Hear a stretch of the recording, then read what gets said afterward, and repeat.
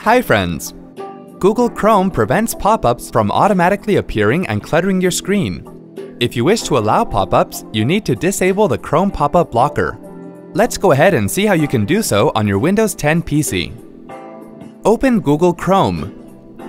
For demo purpose, here we are using www.popuptest.com website to show you how pop-up blocker works on Google Chrome.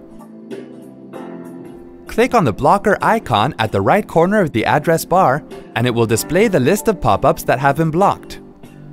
If you want to allow pop-ups for this particular website, then click on the Always Allow Pop-ups radio button and click on Finished. In another way, you can also do this by clicking on Chrome menu at the top right corner and then clicking on Settings. Scroll the screen down and then click on Show Advanced Settings. In the Privacy section, click on the Content Settings button. Scroll the screen down and go to the Pop-up section. Select the radio button next to Allow all sites to show pop-ups if you want to allow pop-ups for all sites.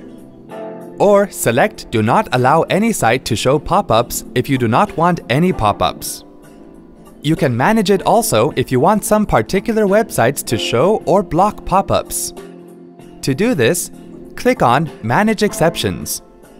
Enter the URL of the website and then select Allow from the drop-down if you want to disable pop-up blocker for that particular site.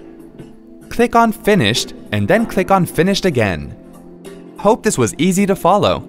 Thanks for watching. For more details, click on the eye icon on the top right of the video.